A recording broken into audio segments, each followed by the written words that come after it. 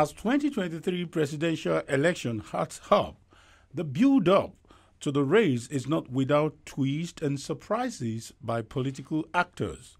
One of such occurrences is the opinion piece on Premium Times, written by a promising presidential candidate in 2019 election, Tope, Fasua, where he described APC presidential hopeful Senator Bola Ahmed Tinubu as a worthy person to support. The last has not been heard on varying reactions that have greeted these unusual piece, especially from anti-Tinubu forces. Today on the interview on Radio Now 95.3, we have the author of the piece himself, Dr. Tope Fasua. You're welcome. Thank you very much. Thanks for inviting me. Good to have you. It's been a long time. We've been having, looking forward to have this conversation. Let's get straight to the issue. How are you reacting to the criticism that you were paid to do more like an image laundering for Asiwaju Tinubu? Yeah, okay, fine. The point is that people would rather be paid, for everything they do. That's how they probably will think, But for me, it's not about payment, and there was no payment whatsoever, all right? It reminds me of a certain time, 2008, I went for a program in London Business School. And of course, when you're going to some of those programs, they give you a pre-event kind of interview. And we're supposed to do those interviews ourselves. And when we got there, and so we got there, and the Professor Goffey, asked, is there anyone who scored less than 10 in question 1? And I looked at it, I scored 9, and I raised up my hand. I was the only one. And he said to me, you know what, maybe you should come and see me for counseling. And everybody laughed. But he then explained that question actually gauges how important you think money is to your life. And I happened to be the one among 54 people from 40 countries who felt that money isn't anything. And I think I haven't changed that much. So it's very easy to just dismiss them. No hair off my back whatsoever, because, of course, no monetary transaction happened. None was given, none was taken. And I think that's how I concluded the article. Then what happened to your presidential ambition? Some people have even gone further to say that you only wanted attention, which they think you've gotten. Yeah, no, not necessarily. This is not the first time I met, actually, Asiwaju Bola. I'd met him in 2016 through Sunday Dare, who was then maybe his essay and what have you, But now the thing about having a presidential ambition is this. Nigerians seem to think, especially young Nigerians, that some superstars who are coming, and whoever vies for the first time must keep vying.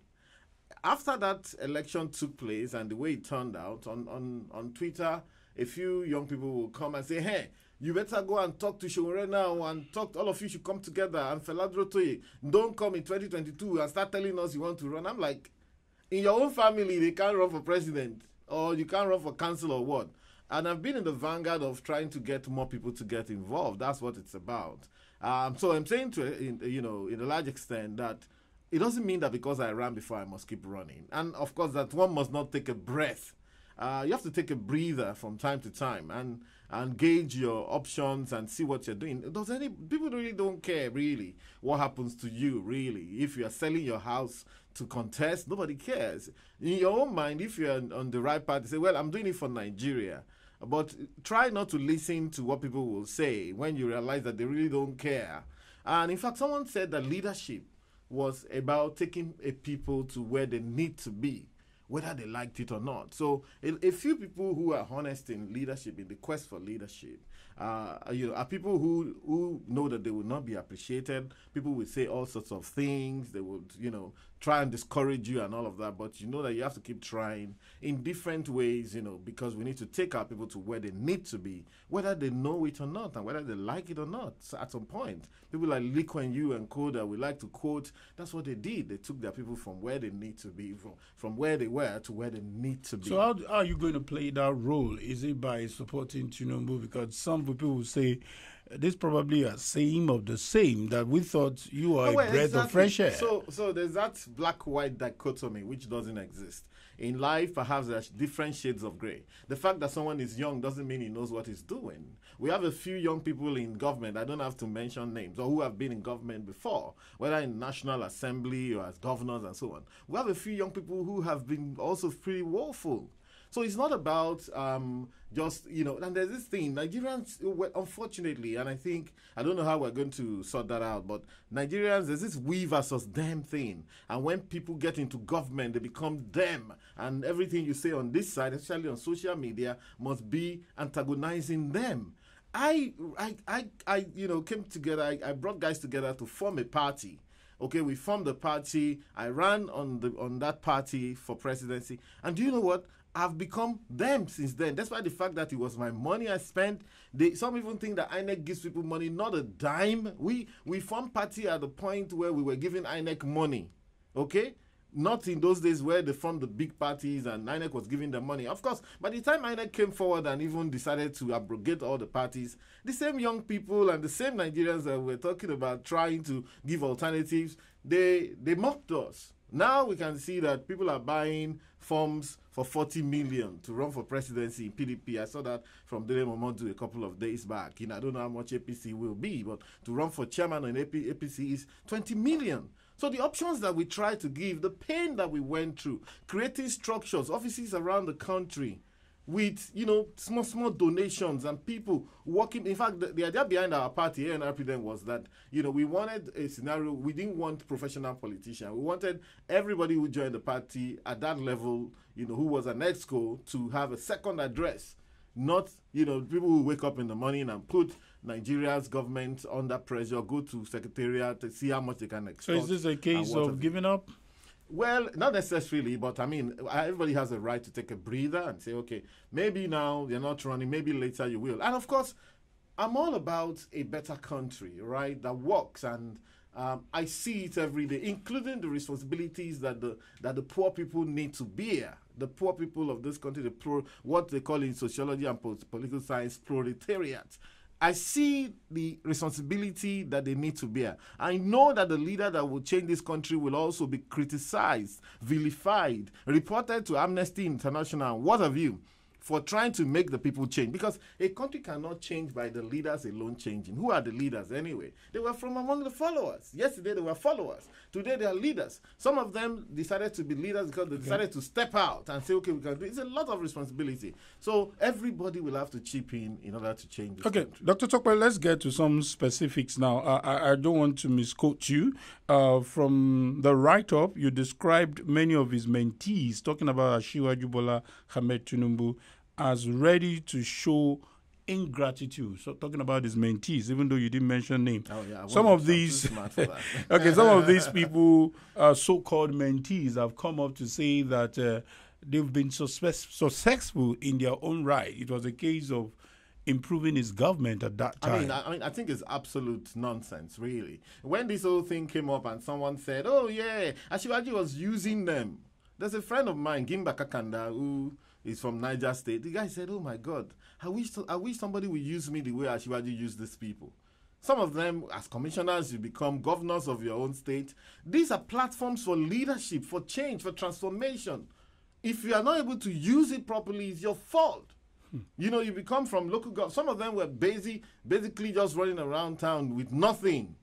They should understand the privilege. The few of them, I wouldn't say many of them, maybe I'll say a few, maybe I'll say some. I won't mention any names, but they should understand the privilege that they've had. And that is life. In life, there's luck. You meet the right person at the right time, you get to. But you see, there's one thing I really, really detest: ingratitude for what God has done for us. God will not come down from heaven and give you what you want. He's going to send you to the right place, to the right person. The right person helps you. You say, hey, I only did two terms in the Senate. Who does he think he is? Do you know how many people were vying for that same Senate? Do you know how many of your schoolmates never got to amount to anything? But these are people. But I have a bit of reservation here, and I stand to be corrected. Fair enough. I stand to be corrected. Some would say that it is more about karma.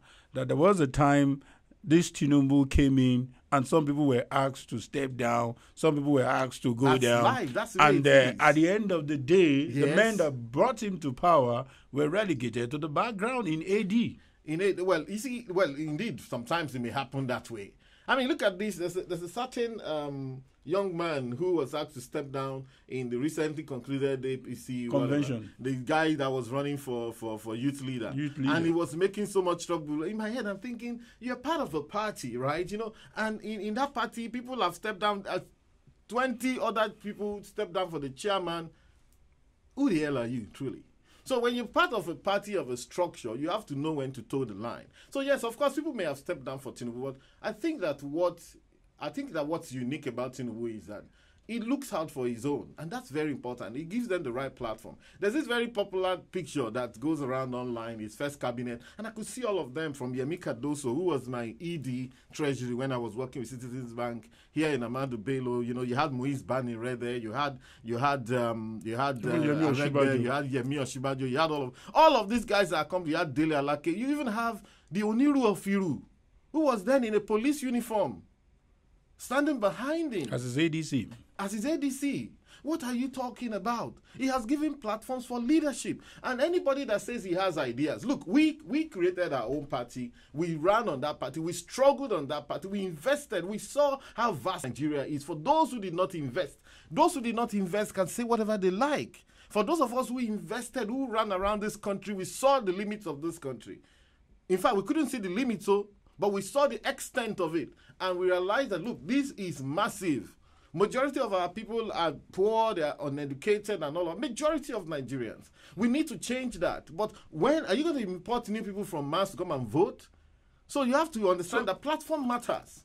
And that's where the APC-PDP thing matters. Okay. You know, so if I have a right to say, okay, listen, let us consider this properly. I've invested in this process. You know, it went the way it went. Perhaps we should scan around and see who can we support? Who is really going to make a difference? And I think I'm on the right track with this gentleman. Okay, before we go on break, let me just quickly put this question to you, because I hear one language, even though you've not mentioned it, loyalty. Is loyalty the most important quality in politics? What about competence? Not the most important, but it's pretty much very important. See, some of these concepts cannot be discussed in absolutism. You know, you can't say, what's the most important? No, I mean, it's not about just being loyal, following people up and down.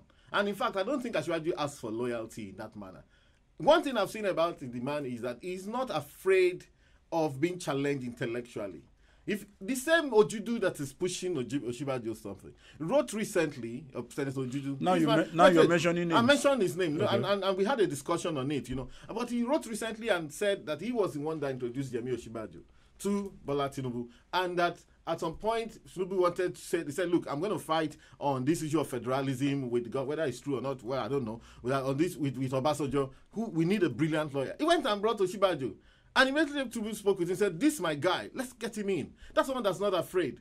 Given my position, he sent people to call me and said, I got a call at 4 o'clock one day and said, look, Ashwaju wants to see you at 6. I started going there. He's not afraid. So, and you see, the problem with many of our leaders in our space really is that a lot of them, they don't want to be outshone. Okay. Ashwaju is not like that. Therefore, loyalty is not the most important thing. But you have to have an open mind. You have to be magnanimous in spirit to engage with him, put your ideas across. He may shoot you down once in a while, shoot your ideas down. That is what leadership is about. Sometimes they take it on, sometimes, they say no. Okay, in case you just joined us, you're listening to the interview with Dr. Tope Fasua. We'll go on a short break, and when we come back, we'll go deeper into the conversation. Please don't go anywhere.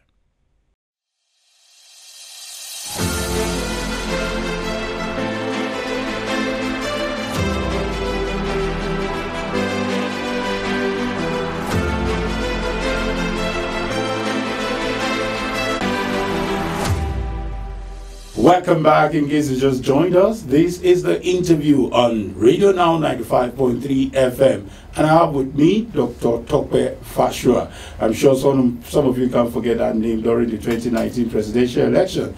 This time around, he's not talking about vying for presidency, but he's supporting one of the presidential hopeful, Asiwaju Bola Ahmed Tinubu. So before we went on that break, let's continue this trajectory about your support for Tinubu. Once again, let me just quote some of the things you said in your write-up on Premium Times.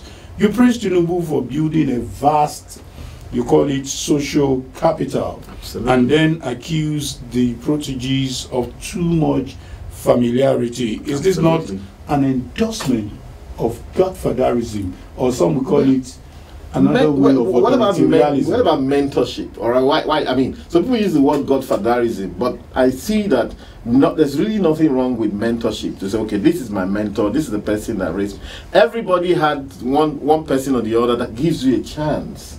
When I got my first job in this Citizens Bank that I said, I didn't know anybody there. I just finished service, came back from Calabar, was walking down all of this. I walked the whole of Awolowo Road on that day, going to Nick Bell Merchant Bank, Triumph Merchant Bank, this one. They were bouncing me until I went to that Citizens Bank, and somebody gave me a chance. I could never forget that person, or the group of people who assisted me there. I could never forget them. So it was still more of marriage. It was still more of what you can offer. Look, do you know there are people who are looking for? Do you know that there are leaders who are looking for incompetent people only in this country? In fact, most of our leaders are looking for incompetent people.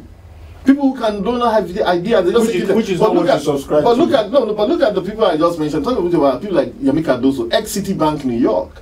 You know, these are very tight people. These are very brilliant people. For a man, so we see sometimes, you know, familiarity breeds contempt. So you've been around saying, who is he?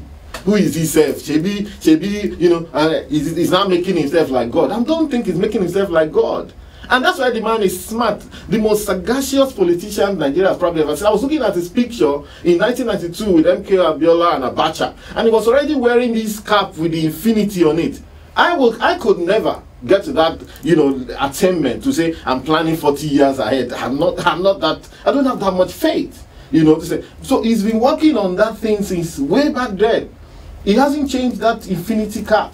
And he said, like, this is his life ambition. He wants to, you know. So I think we should give him expression. Especially, he's not stopping any other person from vying. But what I've been saying is that he is the only one who has been doing the right thing, making the right connections, traveling from one place to the other. They said, oh, yeah, people have been criticizing him. Yeah, he's frail, he's this, he pissed on himself, this and that, all sorts of things. You know what I'm saying? But hey, the man is moving.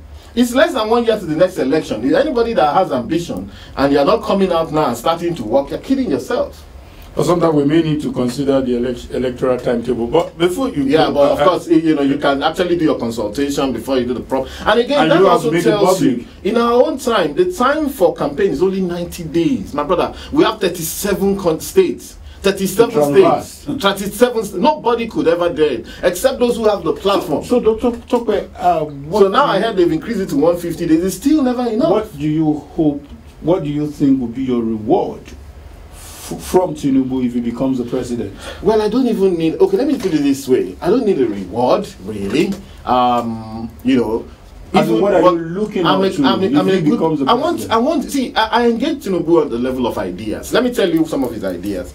I'm part of his writings. I've been actually following for quite a while, even before I went into politics. I saw that in your write-up. Yes, but I mean that 2016. If he becomes the president, are we expecting Tope Fasua to be the Minister of Finance, or what exactly? I don't even like that portfolio. If I wanted to get a dream portfolio, I'd probably be in budgeting and planning. That's me. I don't know what. Look, I've traversed the level of looking for money. But the point is this: I wake up every day happy since I took this decision, because whether Tinubu wins or not, I'm in a good place. I want to be with a leader who is about ideas. You know, the man talks about fiscal sovereignty. If I give you 4 terminologies here that no, I don't see any other politician that can engage with anybody on that. Talks about fiscal sovereignty, naira sovereignty, the fact that you don't have to sell crude oil before you change the money back, before you pay your salaries. He talks about having a floor, you know, so that the economy cannot collapse beyond. He talks about anti-austerity. He's been telling since the time of Okonjo-Iweala, he's been writing to them, austerity is not the way. He talks about counter-cyclicality. That Tinubu you are seeing. You see, so I see that a leader can actually be misunderstood, grossly misunderstood. Talks about counter-cyclical policy. My time is really running fast, and we have so much to talk about. So it's very, very important, and I think that, look, I'd rather just, I don't mind. You know, I want to be. If I'm part of a team, I'm part of a team. I like to be part of a team. I've been out in the cold for long, like, you know, struggling on my own, writing all of those things and all of that. I don't have to have any position under him whatsoever. So away from Tinubu's story now, let's talk about some topical issues. What's your opinion about zoning? Because this it has become a real topical issue? Well, equity says that yes, you have to look at balance and inclusivity. All right, but of course, zoning is not in the constitution, but it's in maybe it's in the constitution of some parties. Within those parties, yes, they should think about it, and it's a political decision wherever they want to take the next thing to, and they can reach consensus, just like they reach consensus with APC, whatever. They can reach a consensus. However, the thing about consensus is that it must also be ratified before it becomes real in INEC. Everybody in that consensus building must sign and say, yes, I agree to this. So zoning is not a bad idea. They've done it before in one or two of the parties, especially in PDP. But it must be negotiated. It must be based on agreement. You cannot force any party, any political organization to zone to you by force. No. You must show that you are part of a team, you are part of the consensus building process before that works. Let's also talk about the third force. For people who probably voted for you in the last election, they were hoping that we have a new set of guys in the block, third force. But this seems to have been relegated to the background. We have a Daily Momodu who said, for you to be the president, you've got to join either PDP or APC. Really, that's for now my thinking too. Yeah. So that's the reason why it's a very painful thing, but that's what it is. And in fact, the third force thing may not be as vibrant now like it was before. I mean, before 2019, I was talking about people like Feladro Toye, Kingsley Moralu, my humble self, Showore. So we had, Donald Duke was there as well. You had Yabagi Sani of ADP. We had some guys who were stepping out. People were angry. They were angry. They wanted to just express themselves. Now who are in the top floor, you have people like Kwakwanso, who has also been around for God knows when. And you can see Kwakwanso is going to form his party. There's this group called NCF too. So with Patutomi and co there. I don't think that we're still ready as a nation for this third force thing. Unfortunately, it's a long discussion which we can't have here. The idea behind having a two-party system, which INEC is forcing, it's a criminal thing to do. Forcing a country into a two-party as an electoral umpire is not their remit. It's not supposed to be for them to do. But according to court, it's not really INEC's thing. Look, the registration is criminal. And I don't see, it's not that the law is what it is today. The courts are wrong, and some of them are also under different influences. And I can tell you, the law, as amended, the constitution says that you can only deregister a party if they don't win 25% in the presidency, or 25% in state government elections, or 25% in local government, or if they don't win one councillorship. As at the time INEC went to town with their criminal, which they hadn't, number one, it hadn't been concluded. We ran only 33 state elections in 2019. We didn't participate in Anambra, in Ondo, where I'm from, in Edo State, among others. And when we said, listen, we haven't even participated in any of the so-called local government or what's it called, the ward election. We have about almost 10,000 wards in this country. They said that's not our business. Go to court. The states are in charge of that. That means that properly interpreted, that law says that INEC alone cannot deregister parties. So you have to deregister, in conjunction with CX. Because the process was incomplete. So that's the thing I have with lawyers, including judges. Unfortunately, in this country, they paint black, white, and all sorts of things.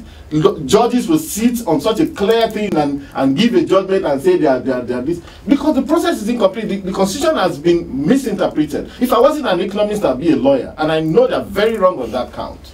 That's a very strong one. I'm sure the judiciary will find it funny with you. But yes, I want to take them on that. But let's quickly come back to Tinubu again. For example, the convention has been concluded, and some would say for you to be the president or to be a governor, this whole thing starts from who becomes members of the NWC. Yeah. With the list that emerged, do you think the chances of Tinubu are winning down or is shooting up? I have no doubt. I think that it keeps going up because this is someone who per second is working on his strategy per second. And now you may say, oh, this one was his favorite. No, the favorite didn't get it. Look at the list of people that are there. However, he's so good in politics such that there's nobody that is there that he cannot befriend or he has not been befriending if it's about friendship or in terms of respect. This is perhaps the only person for now who has that pan-Nigeria support. You need to see support for him in the north of this country, the southwest, the northeast, the northwest, the north central, maybe he has to do quite a bit of work in What the about southeast. Southeast? He has to probably, you can't have it all. For several reasons. I don't know if there's a bit of sentiments against him from there, but they're not looking well. But of course, now someone like Peter Because Obi when you has talk come about out. support now, are People- you talking people- about the people on the street? Some may Yes, not agree even the with people you. on the street, yes. You know, Even the people some will want to remember. I would the- think that if I was a strategist, if we were doing, I would say that, okay, if Southeast is not looking too strong for you, South may be a little bit better. Now Southeast has Peter What about Obi. Southwest? And I think that Peter Obi is also a very strong person, a fantastic person, but may not be quite a politician, not a national, spread in terms of politician, being a politician. Atiku is strong as well, and has been around. And this country, at that level of presidency, name recognition is very, very important. Our people want to have been hearing about you. And that's where this issue of third force is problematic. Our people want to have been, so when you hear Obasanjo, anywhere in this country, Obasanjo, you hear of Buhari had been a head of state in the 70s, well, whatever, or 90s rather, Then you hear Tinubu, now Tinubu is actually in pole position in that regard. And Atiku also is almost there. You know what I'm saying? I think that they're still playing him around. I'm not sure that they want to give him all sorts of, plots and so on in PDP. That's their own problem. But Okay. before all of this settled down, I actually made my decision. Okay, finally, before you go, let me quickly get your take on the Electoral Act 84, subsection 12. What is your take? Are you with the AGF or with the National Assembly? Well, I think that's the part that says that people have to resign. The appointive positions. Yes, appointed positions and so on. Well, I think I may not know what the AGF is saying, but I think what that part is trying to say is to say who should, when you're in position, when you're in office, you have the appurtenances of office and all of that. Should you resign before you can contest? I think that's what he's saying. I think that it's only fair for people to resign in order to contest, not to carry the appurtenances of office, the privileges of office into an election. Sometimes I tune off, actually, when they start going back and forth, because my focus is different. Let's focus on good governance in this country. Let's focus on integrity, fairness, equity in this country, and everything will fall into place. But all of those things about electoral acts and all of that, the same way they went and amended the act and decided to take us out, was it not? Ekweremadu was Senate president when this thing was done. Deputy Senate President. Deputy Senate President. So there was collaboration between APC and PDP, and I think that President Buhari too did not mind that happening. But what they did was they disenfranchised millions of youths in this country and threw them into the hands of, separatists. IPOB, the one that went to IPOB went to IPOB, the one that went to Igboho went to Igboho. Everybody. The best way to rein in the energy of the youths of a country is to get them involved politically. If you like, you sneak up behind them. But they were also the powers that be were also afraid that maybe some of these youth may begin to emerge. And they decided to shut them down. So that's the problem. Thank you so much, Dr. Tope Fasua, a former presidential candidate. It's very, very important. And on record, a strong supporter of Asiwaju Bola Ahmed Tinubu. Let's see how the thing turns out. We might be back again to talk about this issue. And this is how far we can go on the interview. I've been speaking with Dr. Tope Fasua. Until we meet again, I am Kayode Ladede saying bye for now.